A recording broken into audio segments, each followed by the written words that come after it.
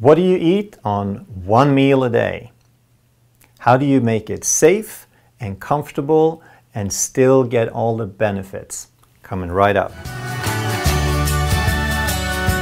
So what is OMAD, or one meal a day? Well, it's exactly what it sounds like. You just eat one meal a day. You shrink your feeding window down to about 1 hour. You eat all the food within that window and you don't eat the rest of the day. So along with the ketogenic diet, which is incredibly popular, there's also talk about intermittent fasting and OMAD, one meal a day.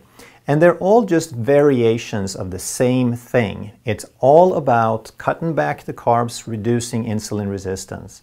So what drives insulin resistance is the amount of carbs that you eat and how often you eat. Every time you eat a carb, you drive insulin.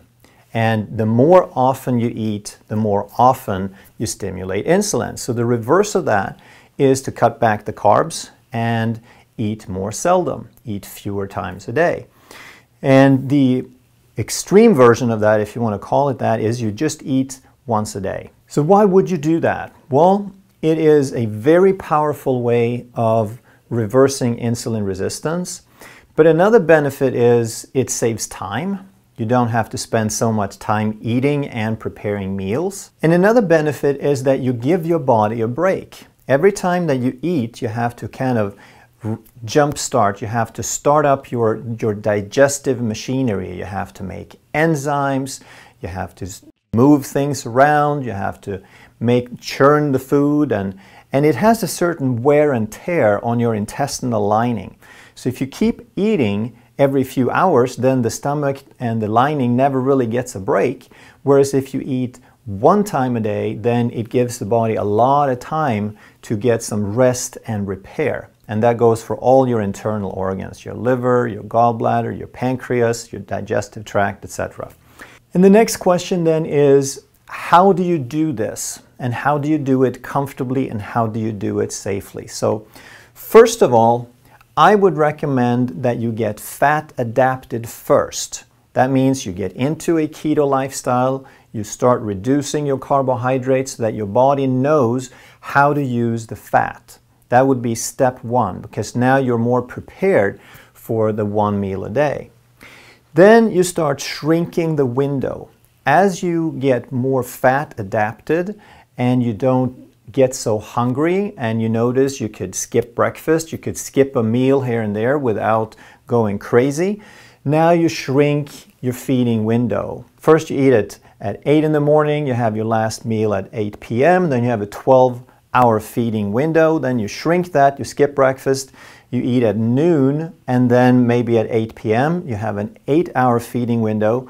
And then you gradually shrink that down to maybe 6 hours and 4 until you're comfortable eating within a 4-hour window, meaning you eat maybe at 3 o'clock in the afternoon and 7 o'clock and nothing outside of that window. And now your body is pretty much ready to go to one meal a day where you eat all of the food within a 1-hour window. So when you do it this way, it's not a shock to the body. You get fat adapted, you get your body used to the concept of eating in a shorter period of time. Then we want to think about a few additional things to make it healthy as well. So you don't want to crash your metabolism. You don't want to get into starvation. And the risk of this is much, much less if you're fat adapted first. If you're not, and you start starving, your body goes into a crisis mode and it starts preserving energy. That's not the idea. You want to keep your body burning the fat off your body. But part of that is also, don't cut your calories too much. Try to keep it maybe at 70–80%. So if you're eating 2,000 calories on a normal basis, that's your basic energy requirements, you probably don't want to cut it below 1,500–1,600 calories a day. The object is not to go hungry. The object is just to give your body a rest and reduce insulin resistance and to burn fat. So it makes it a whole lot harder to get all that quality food in, to get all those nutrients into a single meal, because that could be a really large meal and you may not even be able to eat that much. So you want to look at quality foods. You want to eat things like maybe an omelette with lots of vegetables in it, and then the eggs are nutrient dense. You add some good olive oil, and you add some cheese, some raw organic cheese if you can tolerate that. And now you could probably eat 12, 14, 1500 calories in a single meal and be okay with that. Another trick would be to use some bulletproof coffee, because even though that wouldn't strictly stick within the 1 hour feeding window, you could do that in the morning maybe, and you just sip it throughout the day. And if you do a bulletproof coffee with some butter and some MCT oil in it, it's not going to have a significant influence on insulin. It's not going to trigger any insulin response to speak of, and therefore you're still technically fasting. So there you could get, if you use a tablespoon of butter and a couple of tablespoons of MCT oil, now you got 400 calories there sort of for free. That if you get the 400 in the coffee, now you just have to eat maybe 1200 in your big meal. So it's not strictly a 1 meal a day, but it's a way that you essentially stick to the principles of doing that. And again, you want to think quality food. Don't use anything artificial, synthetic, processed, nothing like that. But the best quality food you can think of: organic, grass-fed, raw, whole vegetables, all that good stuff. As far as a percentage, this isn't exact for everybody, but a typical percentage of calories would be from 75% from fat, 20% from protein, and probably no more than 5% from carbohydrates. Again, you can maybe get away with a little bit more protein and maybe even carbs, because you're spreading out the feeding window, you're increasing your fasting period. You're going to still keep the insulin really, really low, even if you increase the protein. But if you can still keep this really low, then you're better off. So is it safe and is it necessary? So I think that it depends on what your goal is, and I don't think that you necessarily want to do it forever, because it does limit your food choices a little bit when you have to eat it all in one meal. It is difficult for a lot of people to eat that large a meal. So if your goal is weight loss, then I would say go ahead and do it for a few months and just see how it works. Gauge your results, and then you cycle in some regular keto and intermittent fasting.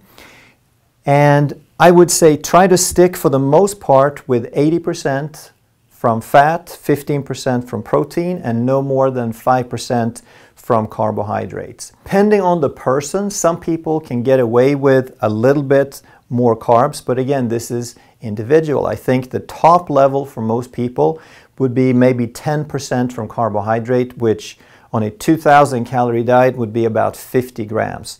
If you're still in ketosis at that level, then I think that'd be the top level.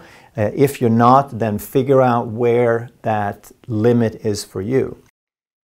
Now, if you've lost the weight, if you're feeling good, if you are stable in your health situation, and you're just maintaining, now is where you try to tweak it just to figure out where do you feel the best.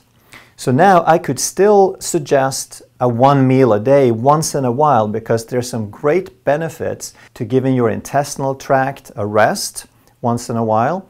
But it also kicks in something called autophagy. And that's where your body increases its recycling properties. It cleans up junk proteins and old debris from cells that break.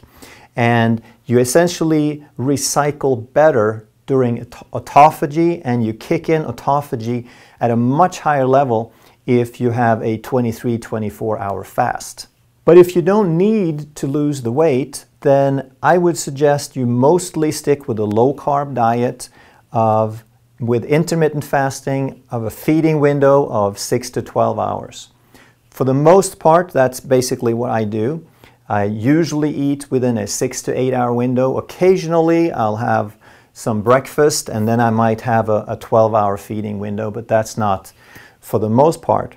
Again, I don't have insulin resistance, so weight loss is not a goal. I'm just trying to find out where do I function the best. So for some people at this point, you might want to experiment and see where do you feel the best.